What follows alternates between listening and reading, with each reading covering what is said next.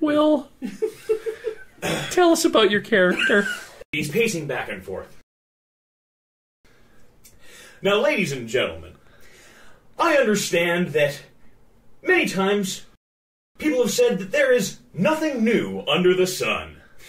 Well, I'm here to tell you that in this particular case, those very wise people are very wrong. Because what I was doing with that death ray was in fact not copyright infringement of anything that the plaintiff might have claimed. Oh no, but in fact a loving tribute to a previous death ray that was destroyed as seen in Exhibit A, The People versus Superman.